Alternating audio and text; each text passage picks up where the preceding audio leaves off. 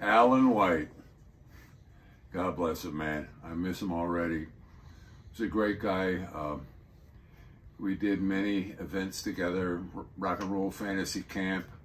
We actually played together several times, and double drum stuff that was just insanely good. We also did the NAMM show. David Harris would have the NAMM Jam on a Friday night. For a couple of years, we always had such a great time. But whenever I think of Alan, I think of 1972, I think it was. I was in Wings, I was in London, and we were recording in Morgan Studios, which was a rarity. We've never been there. I don't know why we were there. I can't remember what we did.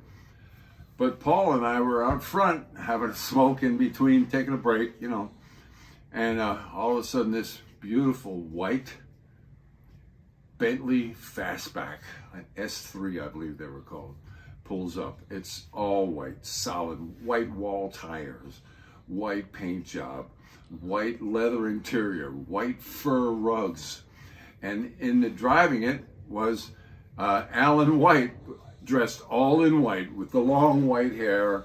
And it was a sight to behold. I mean, he pulled up and Paul and I looked at each other and said, that's what a rock star looks like.